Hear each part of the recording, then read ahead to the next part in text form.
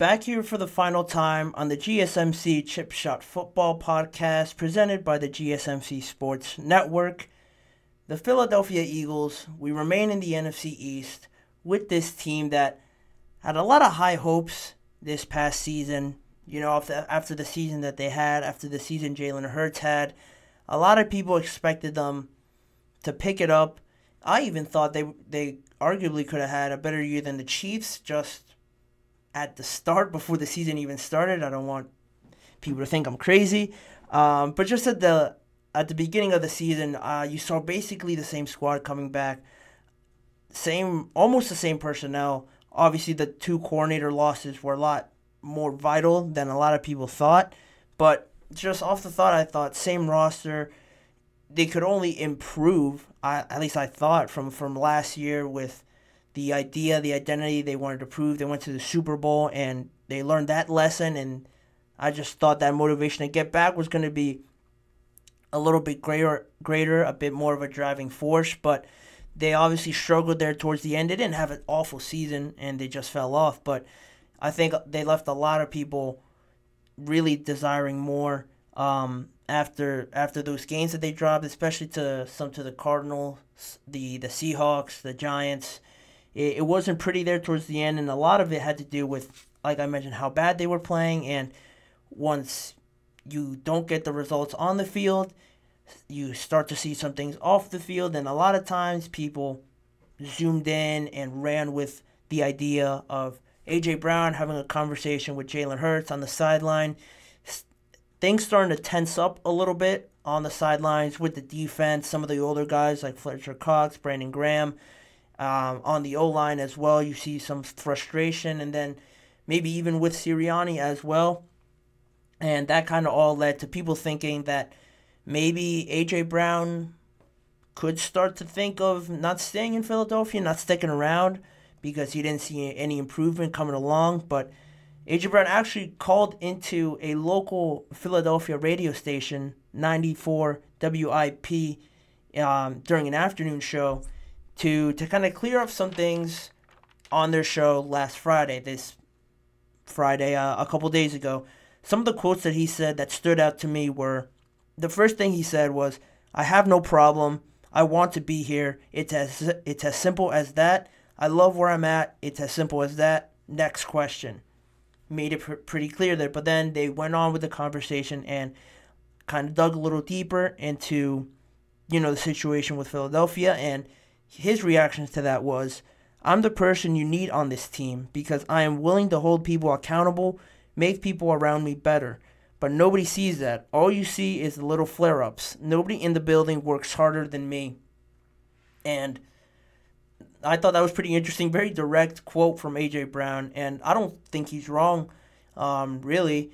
I think him and Jalen Hurts are the two that come to mind where they're all about work. They're all about the team, selflessness, to the epitome of selflessness. Those two are to me. And it does get to a point where those two guys are the presumed leaders to some aspect for the offense. And when things don't start to go the way that they expected to, with all the talent that they had, the success that they had last year, it does boil up into some of those conversations that you saw last year on the sidelines. And a lot of people thought it was because A.J. Brown wasn't getting receptions. He was quick to dismiss that as well during the season. And then, he went on that crazy, outstanding streak where he had, I think, a row of 6 or 5 games where he had a bunch of receptions over like 100 yards and 2 touchdowns in each of those games, or something crazy like that. And, it started to die down. And then when the struggles came up again, the story started to pop up again. And that's when you saw a lot of the attention get put on the coaches this time, when it wasn't going right at the end of the season. A lot of it was put on Sirianni, the sort of juggling of coaches that you had, from Brian Johnson to Matt Patricia to Sean Desai. It seemed like, at least how the media put it on TV that you read, that I saw, was, all of this switching and just mixing of the coaches. It really puts the players in a bad spot because they're not able to to first get the communication in order, because if you're always just switching schemes and ideas and terms, there are so many terms in football. If you're always switching that with each coach that comes in, it's not going to work out. And once that he went into the Eagles coaching, A.J. Brown also didn't like that, and he cleared it up as well on this show when he said the players wasn't executing. That's what it comes down to. I think the media kind of ran with the coaches. It was the players not executing. And it just goes on to that point, kind of hand in hand with the point I just made.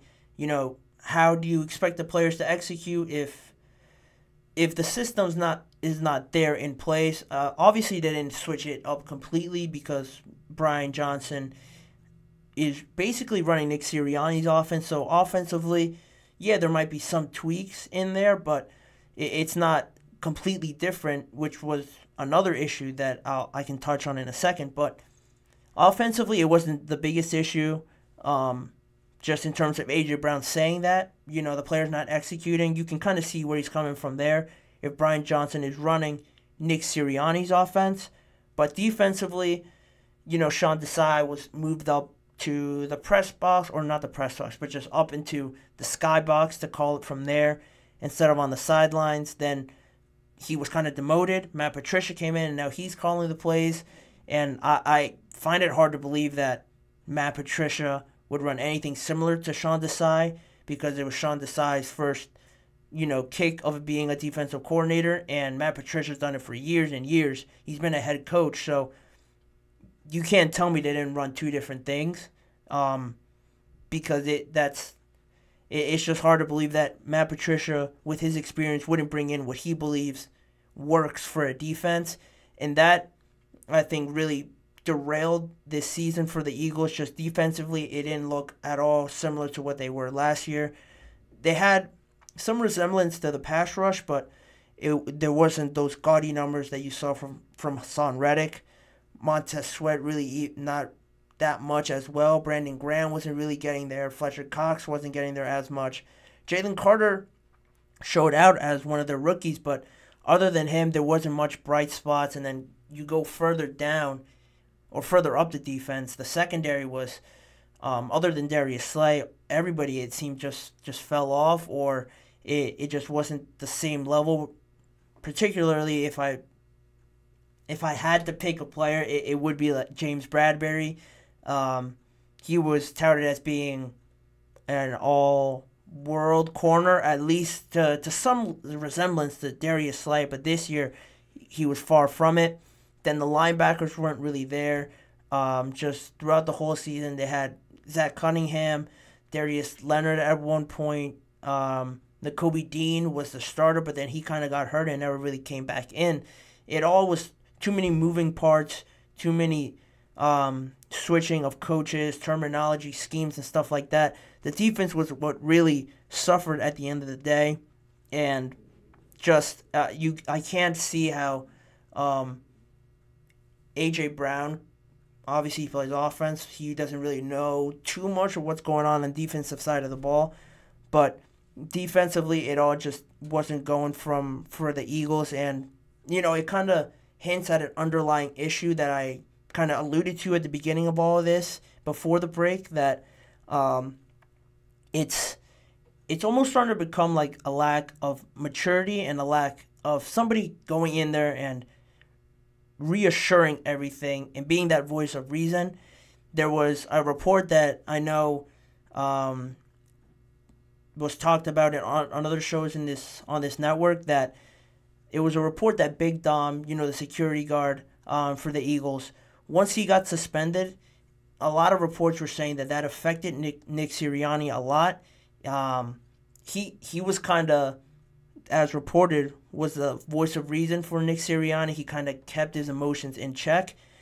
And with him gone, it was also said that Sirianni got into some arguments with other coaches and, kind of lost his cool a little bit. And as a head coach, just in my opinion, if that were to be true, I find it hard to be, but if that was to be true, running a team, you can only imagine what the head coach has to do for that whole team. And if you're not focused, not locked in, and just your emotions aren't in check. You're almost rattled a little bit by some moments and don't know really how to handle it and don't know how to transmit that energy out to the players. You get sort of these situations where the tense arguments on the sideline, there's no calm voice of reason. It leads to bad decisions, bad communication. No one's on the same page. And then it just snowballs into what you kind of saw towards the end of the year with the Eagles. And I'm not saying that's there. I'm not in the locker room. I'm not there interviewing them. I can't really make that estimation. But just from the outside looking in, if all these reports were to be true, it just seems like nobody is taking control of, in those moments at least, being that voice of reason. Where if you look at other teams, if you look at the Chiefs, you can't tell me that when Steve Spagnuolo says something or when Andy Reid says something, he has everyone's attention. If you look at Andy Reid on the sideline, he always almost has the same expression. Nobody really loses their cool over there, at least not on the coaching side. Whereas with Sirianni, I think you've seen him. There's been some moments where just after games against the Chiefs, you see him kind of showboating, trash talking to an extent in some games, and that just doesn't. It's not the same thing you get with Andy Reid, and it kind of shows in the results that they get at times. But it's not a direct correlation, but that's the sort of thing that I'm kind of seeing with the Eagles, and these sort of issues boiling over to some extent and leading to bad results on the field. And they do have some questions to answer in the offseason in terms of, some of the coordinator positions, the personnel that they might have to re-sign or not re-sign with some very loved veterans on the team and just among the city, and Kelsey, Brandon Graham, Fletcher Cox, all unrestricted free agents.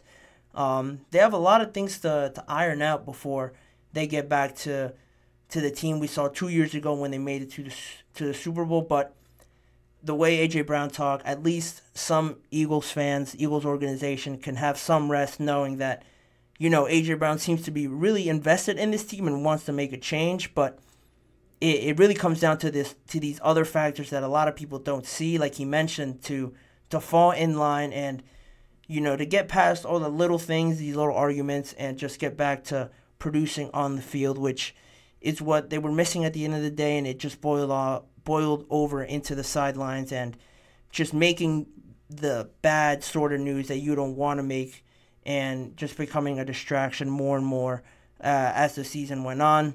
But again, I'm always interested to know what you guys think. Is that a trend you kind of start to see build with Sirianni and this Eagles team? Who do you think could be the next leader if Graham, Fletcher Cox, these guys were to leave?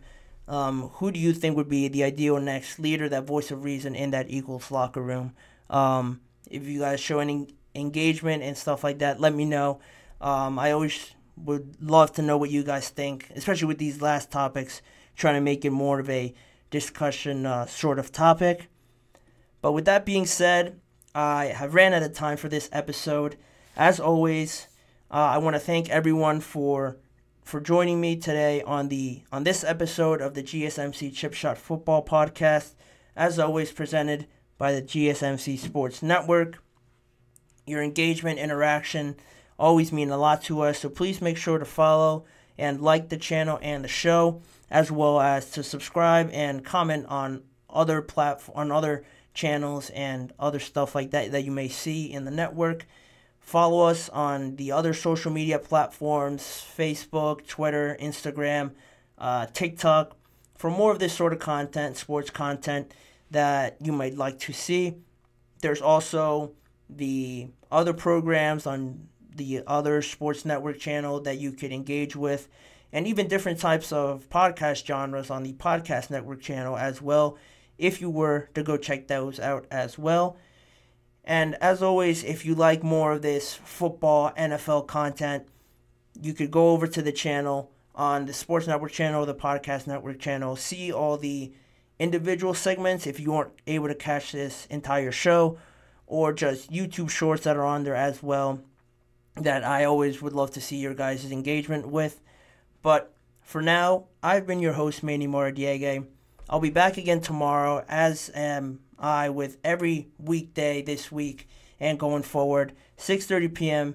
Eastern Time, live, always here talking more NFL and more football in general. I've been your host, Manny Moradiege. Wishing you guys a good rest of your day, and I'll see you guys all tomorrow.